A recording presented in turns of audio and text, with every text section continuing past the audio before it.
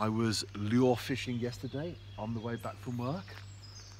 I decided to keep the gear in the back of the car and go this morning as well. Different location, but hopefully not the same result as yesterday when I didn't catch. I'm on the canal now, an early start. Just the odd car on the road, that's all. I'll still be having an hour though. Then I'll be back home.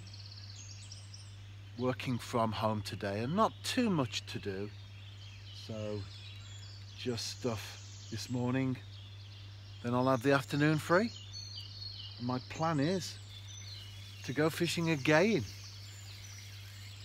The first catch of the day is a branch. It doesn't count, does it, as far as fish are concerned? But I've had a bend in my rod, albeit from a branch that's at the bottom of the canal. It's a beautiful morning,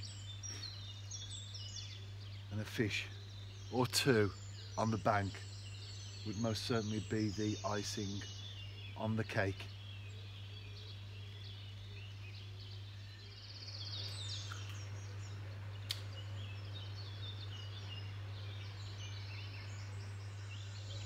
It's very tough this morning.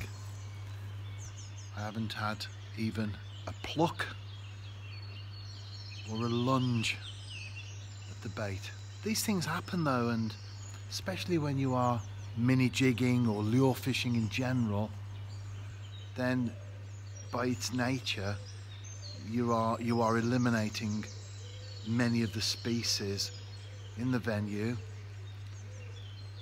And even then, if I was perhaps fishing with a maggot, I might have a lot more perch as opposed to none so far. But it's a great way of fishing, as we know, but it's not guaranteed. Nothing is it, in fishing?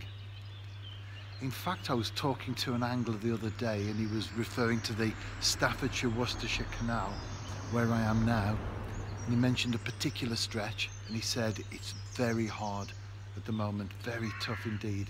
Even so-and-so, he mentioned another fisherman, even he's not catching and he does very well on there. And you get this with venues or stretches from time to time. It's the nature of the beast. And the nature of the beast also is that as long as your bait's in the water, you've got a chance. It's a fine line sometimes, isn't it, as far as fishing's concerned. However, this morning, I'm happy to say that I'm just on the right side of that line.